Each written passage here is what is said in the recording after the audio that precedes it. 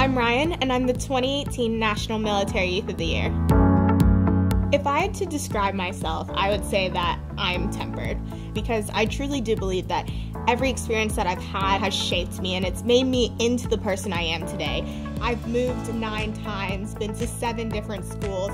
When I moved to Singapore, I really got involved in the youth center because the youth center was a place where I knew that there were kids like me who had experiences like me and were going through similar things. And it was kind of the first place that I really felt like I was truly a part of something greater. It was the first time I got to volunteer and give back to the military community that's given to me. I've gotten to be a mentor for Spanish for the younger kids. To be able to be that liaison and that voice for the youth has been incredible. My vision for America's youth is that everyone feels welcome, because we all have such unique voices and passions that it would be a tragedy to have one not be heard.